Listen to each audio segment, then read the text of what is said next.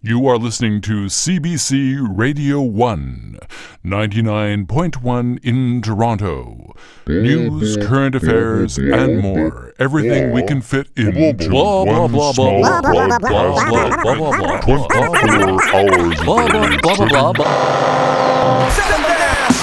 Live from Toronto, transmit to transmit frequency. Get ready for a lot of fun and excitement. We have taken over your radio station. Yes, yes. You are listening to the Frequency Jam, broadcasting to you live from hidden tunnels beneath Union Station in Toronto. With your host, Masia 1. And the ManNameWho. We have a list of demands that must be met. Forget all preconceived notions about the hip-hop culture in general and about graffiti art in specific. We demand that you open your mind. We demand that you forget everything that you've heard thus far on commercial radio or in the mainstream media. We want everybody to be on the same page. So we've prepared a glossary of terms that those in the graffiti culture use to speak amongst themselves. Frequency Jam, Hip-Hop Glossary. Piece, a mural or wall painting or a graph masterpiece.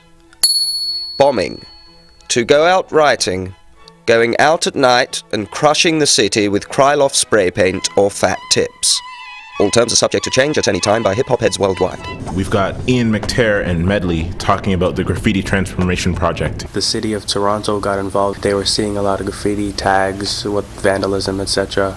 The idea was that they get artists to basically go into the communities and paint murals to beautify the community. And now, a word from the street. I like artistic graffiti, but I don't like graffiti for the sense of just like saying, writing profanities or people's names. If they have a really cool name and it's done in like three-dimensional, so it carries quite a bit of space. It's an argument that's been going on for a long time, the legal versus illegal issue of graph. And what's art? Who defines what's art? Who enforces the definition of art? A perspective from Sergeant Cook of the Metro Police. Going back to 1996-97, we started to see a substantial growth in graffiti vandalism throughout the city of Toronto. And what the police service wanted to do was work with the communities to find out, why is graffiti in a stage of proliferation? Is it a criminal thing? Is it a gang thing? Well, it is a criminal thing because, I mean, it's a crime.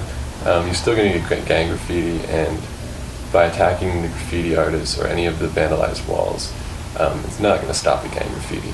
There's a difference between gangs and crews, and a crew is just like a group of people who write together. They're out there doing art, and a crew of people collaborating their ideas together. Like the group of seven. And they're throwing the gang word in with graffiti. When you look at it, like from our perspective, because we see graffiti, you see whether it be pieces. Piece, a mural or wall painting or a graph masterpiece. Or any type of graffiti, see whether it be pieces or productions or whatever, is not gang, and that's just a fact. We realize that graffiti and that type of subcultural activity is part of the human condition. We realize from that and a lot of academic research and empirical study that we cannot eradicate graffiti at a 100% issue. Probably onto us by now, so I'm going to start gathering up our stuff. Okay, Let's get out of here. Grab the stuff. I'll let everybody know. Keep finding out more about graffiti in your community. You could also check out www.acbc.com/frequency. Oh no, they found us. Frequency Jam. Come on, man, let's go. I gotta go. Peace.